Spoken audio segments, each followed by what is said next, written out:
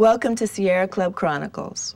New Mexican rancher Tweety Blancett noticed her cattle dying at an alarming rate.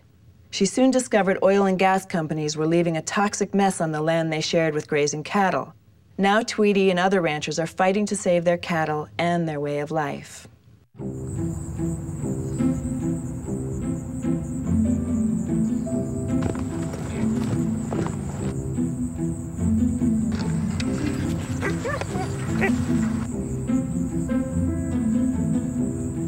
You know, my ranch is located in the northwest portion of the Four Corners of New Mexico and run cattle on 32,000 acres of BLM land.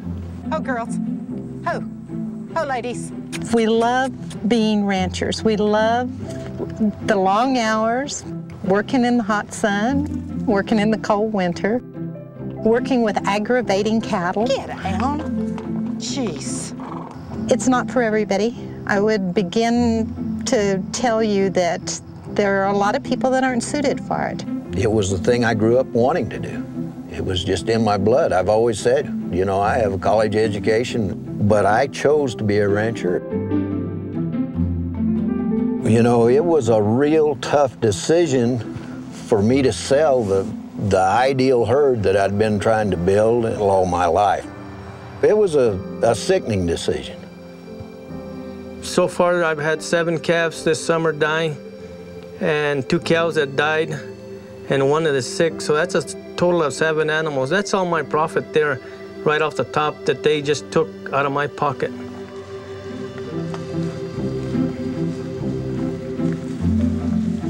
It was a good life for us, you know. It's a good environment to bring up your kids.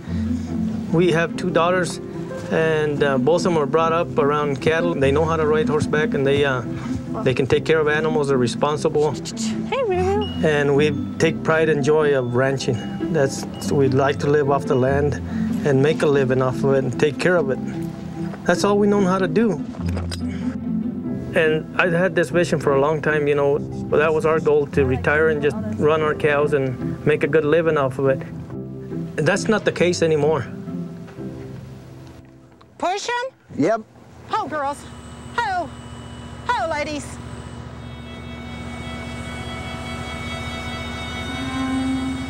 The oil and gas came in the 1950s. The oil and gas brought a lot of jobs, brought a lot of work. It was one of those things that it was a real good partnership, and it was well received in the community, and has been actually until very recently. This is ridiculous. This is a travesty. What you see down here is the closing of a coal bed methane pit. I think you really want to get a picture of him dragging that lining. You've got to get a picture of him dragging that lining out, just ripping it out. Everything that's happening down there is a complete violation of the rules and regulations for the Bureau of Land Management. What you have in those pits is not only spilled diesel and diesel contamination and oil byproducts, plus all types of drilling muds and acids. You can even see the sheen on the surface from here, the contamination in there.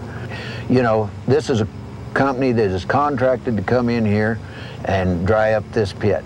And the easiest way for them to do it, to save hauling that last 2 or 3 truckloads of water, is pull that liner out, and that water will sink right into the soil. So that contamination is going to go down through the soil and into this arroyo that drains right there, and there's natural springs there that run into the river all year long.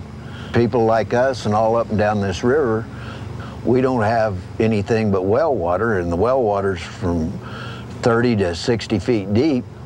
Why, they're putting it right into the water table. Exactly.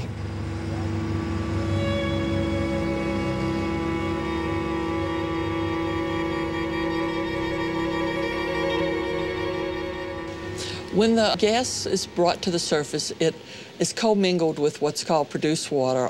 And that material, that liquid, is separated out from the gas. That produced water contains high concentrations of volatile organics such as benzene, which is known to cause cancer in humans, xylene, toluene. If cattle come in contact with it, they drink it and are made ill. If it gets into the soil, it has a high salt content, which disrupts any vegetation growth. This is what's happening all over San Juan Basin and the Rocky Mountain West. The oil and gas industry and the government entities that are supposed to be protecting the land and the water and the people are turning a blind eye. Steve, this is Tweety Blansett, and let me tell you, you might not be so good after we finish talking. I've got a major breach. Wherever you have public lands, it comes under the jurisdiction of BLM. The Bureau of Land Management grants leases for grazing. So the cattlemen, if they receive a lease, can actually graze their cattle. The Bureau of Land Management also grants the authority to companies to drill and produce oil and gas from public lands. It's what they call multiple use land.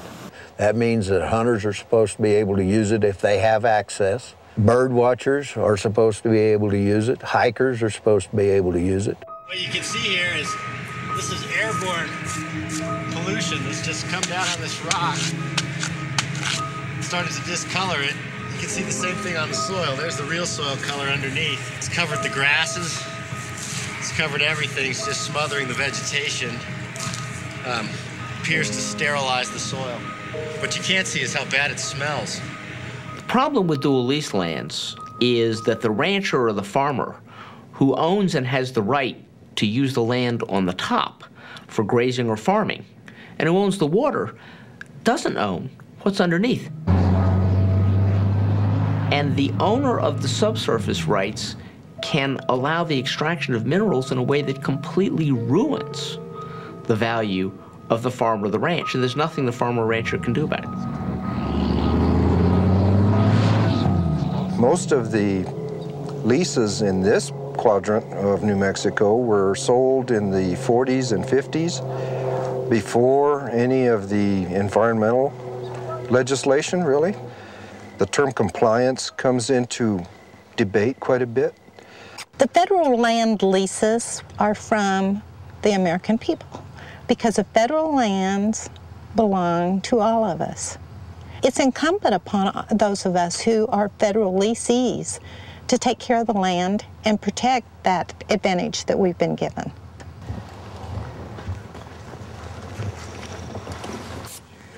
What we have is it's not typical of your American ranches on federal land because ours has been in the family for 6 generations.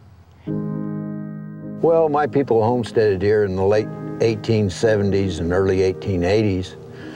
Then when Tweety and I, after we had married, I bought a grazing allotment here on top that tied into part of the old homesteads, and we've been here since 1971. My dad is 83 years old, and he's done nothing but ranch all his life, and his dad done the same thing, and his great-grandpa done the same thing, so I'm the 5th of the generation of the ranching family. This is a real unique place in the San Juan Basin because it's got the Apaches, the Navajos, the Utes, the Spanish, the Anglos. Everybody was living basically off the land. Our entertainment was to go up there on the Carson National Forest and gather wild horses, and that was our riding horses. We didn't have store-bought horses or horses that we could buy in town, you know. We had to catch our own, tame them, and ride them. She walks like she hurts someplace, I don't know where. That's Cal 111. And I think she is sick. She acts almost identical to the other one that we autopsied. The biggest bunch I've lost is 20 calves that aborted at one time. We found 4 cows that were dead within probably 30 feet of each other. Many times the animal lost hair, they aborted, or they became sterile so that they didn't rebreed. Many times they just died. Oftentimes they'd kill a cow on the spot. You might drive onto a location, there'd be 6 or 7 head of cows dead there. There's very little water in northwestern New Mexico. When they see an open container of water, they go to it, not realizing that sometimes it's deadly. Most all the wellheads leak, so if there's water pooled there, they drink the contaminated water. The compressor pans are a great source of contamination because there's usually antifreeze and oil on them. Every time I go up on my range, I have found one or two places that have the same thing that I've been fighting for the last 7 or 8 years. You know, it doesn't make sense to turn out 200 head of mother cows and then turn them out and poison them. You know, you would arrest somebody if they poisoned a dog.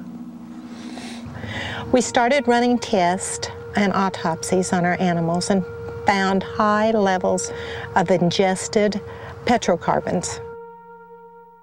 Chris Velasquez and Tweety Blanchett and her husband have some numerous problems with the oil and gas industry. Habitat fragmentation, destroying the grazing, livestock being killed, stock ponds and surface waters being contaminated. So basically it's not economical for them to actually run a grazing lease on public land. It doesn't come easy, you know, and I'm 53 years old. But this kind of cattle that I got behind me with the genetics that we put into them, you just can't make it happen overnight. It's taken a lifetime to do it.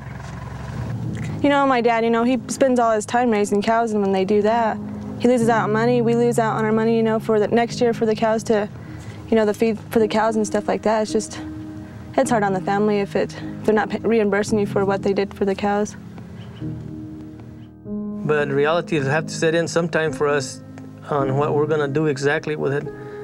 If we're going to sell it or keep it and just hold on to it, and hopefully things will change.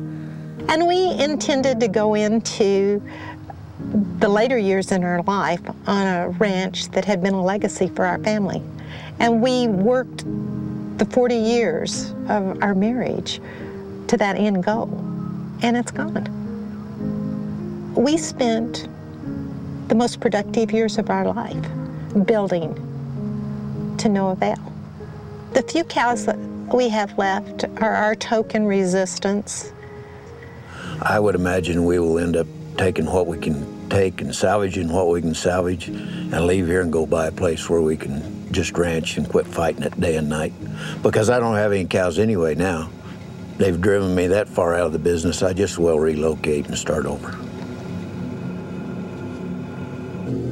If you want to take that and carry it just a little bit further, it's our cattle. So it's a personal loss. And that might be significant. But if you want to look at the whole picture, it also affects all the wildlife. The contamination starts off with the squirrels and the pack rats. Rabbits, they're getting affected. They're dying right there on location.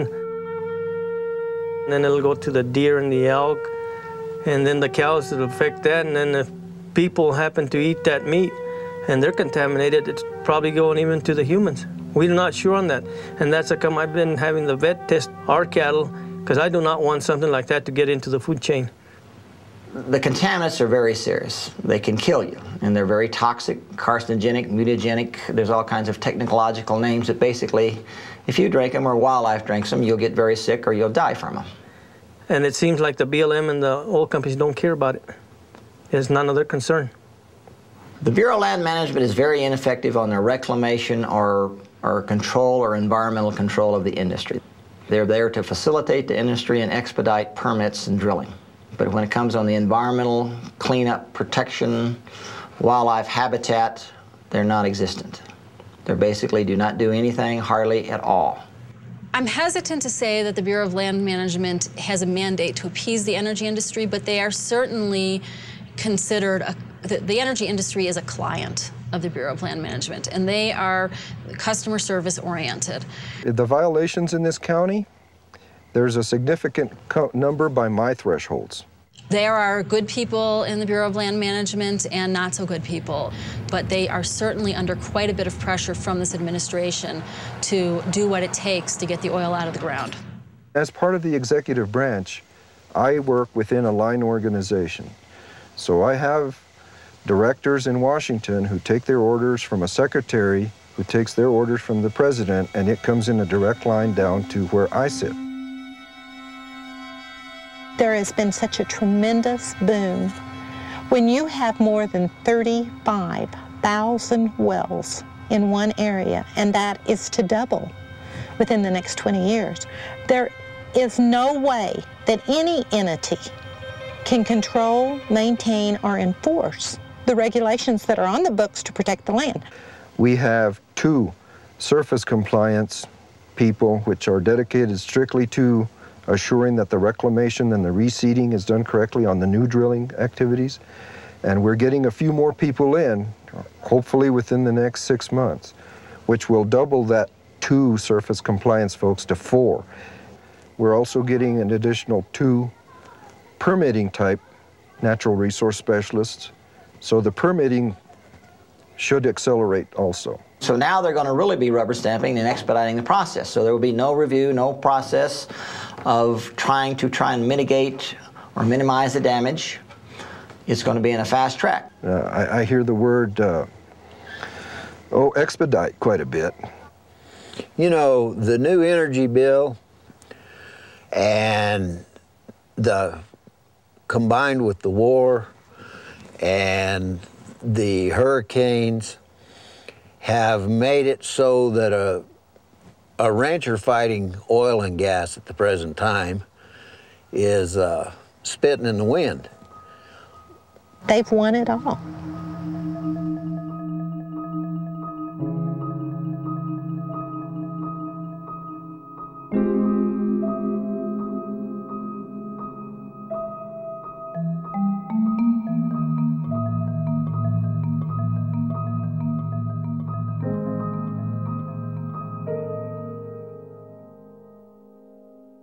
When we made the decision to sell, we also made the decision to fight. I formed alliances with environmental groups and conservation groups and other ranching groups to bring the issues of oil and gas to the American people. If you guys are dirty up here on top, what are you guys doing on the bottom where we can't see it? And I guarantee you're dirty down there, and it's contaminating this water. They never take responsibility. They act like a big, spoiled kid, and if you spank them, they cry like hell. The San Juan Citizens Alliance is a grassroots organization. The people involved are people who care deeply about these issues. Tweety Blanchett served in the state legislature on the Republican side of things. For most of my life, my leanings have been Democrat. But as Tweety points out, the issues we're discussing cross these political boundaries. I like the way Tweety refers to us. She calls us the Unholy Alliance. Even though we come from a lot of different perspectives, we're all Americans, and we really care about our land and our water and the people that are on the land. And so we have so much in common that the tree huggers and the fish and game people, the hunters and the fishermen and the conservationists and the ranchers and the farmers can come together, and that's what oil and gas has done throughout the Rocky Mountain West. They've made allies of people who wouldn't even have spoke to each other. You know, I think that Americans, regardless of what party they belong to or whether they live in a city or a rural area, want smarter energy solutions. They want to move into the future. This is a country that looks ahead, and our energy policy is looking backwards. True Republicans care about the environment. Now, we believe in free enterprise, and we believe in being able to be all you can be. But we also believe that our stock and trade as Americans is in the land and the resources on that land. And the only way that I think you can be a good Republican is to protect those resources for the future generations. I have thought for a long time how valuable our public lands are. I think this is something tremendously valuable that we have in America. You can go out there, I can go out there, almost unfettered. It's a wonderful experience to have that sort of freedom. I don't have to own 10,000 acre spread to experience the good things of the wild environment.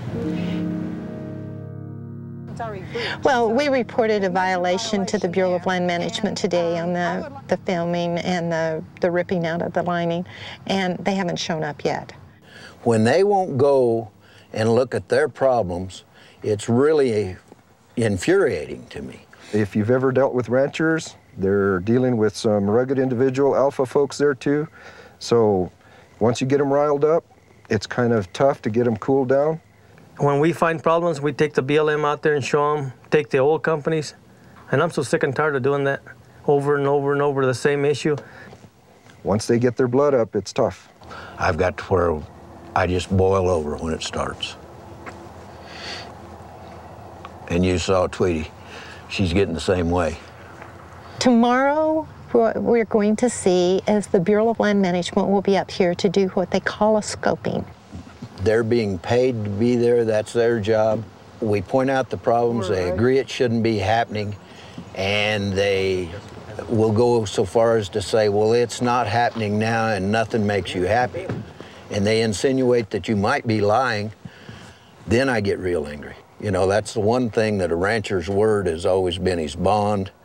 And if you want to fight with me, well, I cuss my kids or my wife or my dog or call me a liar.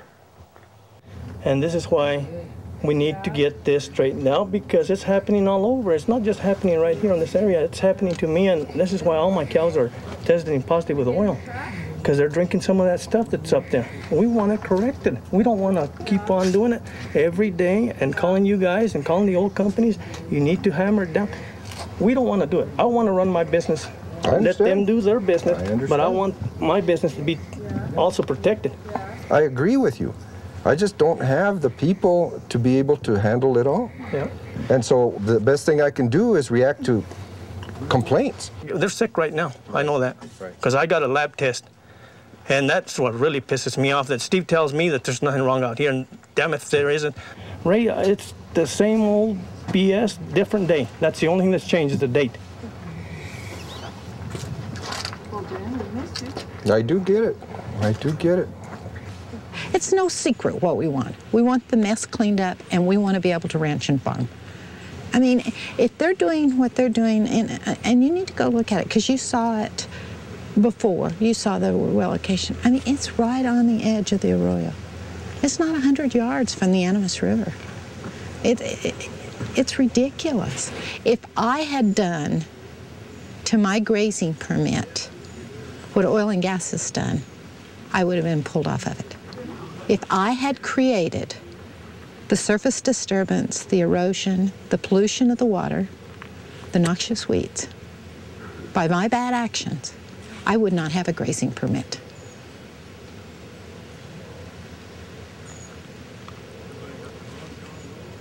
Am I wrong? Neither one of these. Why don't you go show me this torn pit liner? Okay, sure, be glad to. Okay.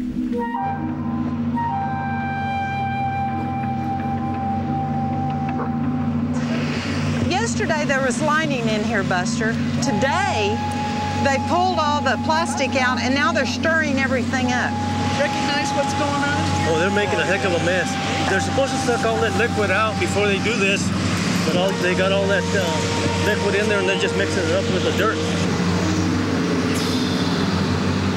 This is hard to watch.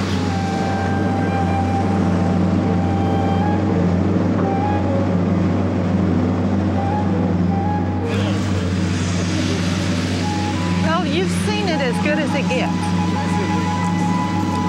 I mean, we're standing right here looking at it, and this stuff goes right into that arroyo and right into the Animas River. You tell me, Ray, when the pit and the liner's there, it's supposed to be folded in and buried. It's not supposed to be stirred like this, right? Correct. So we allow them to continue to stir it in? We're not going to stop anything? I mean, this is ridiculous. The problem is this is on a private land. It's not a BLM site. We don't have any legal power to do anything. The United States needs the oil and gas. This is a prime example of what they're trying to do, and this is just the beginning, I think. With a new energy bill that they just passed, this is just the beginning of it. As a citizen, I'm concerned. I am absolutely concerned. Because I see the water running, I do, and I understand the municipalities that are getting their water out of here, I do. real clear here is that this is on private land, and we don't have any authority here. So as long as you know that. We're in the courts. The fight has gone to the courts, and the fight is in the media, and the fight is in grassroots organizations from border to border. And the more people that join and understand what's happening are going to be more people that we can count on to step up the plate and say, no, enough is enough. This is how close. This is the Bureau of Land Management land right here.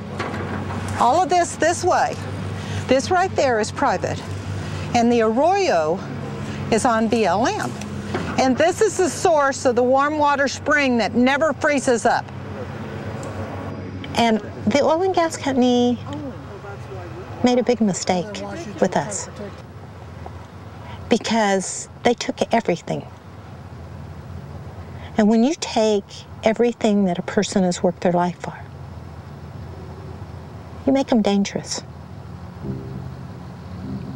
One of the things that is both depressing and exciting about America's energy dilemma is that it's doing damage to this country in so many different ways. It's destroying ranches, it's giving kids asthma, it's polluting our fisheries with mercury. It's, frankly, a considerable part of the story of the mess we're in the Middle East. But the smarter energy solutions can reverse all of those problems. And if we were producing wind power on ranches in the rural West, there'd be jobs for steel workers here in the United States. There'd be clean electricity for people in the cities. There'd be lower rates of asthma. There'd be higher rates of economic growth in rural areas. And we could have beef and electricity forever from the same land. For the latest information on this case and how you can be part of the unusual alliances protecting our wildlands, please visit us at sierraclubtv.org.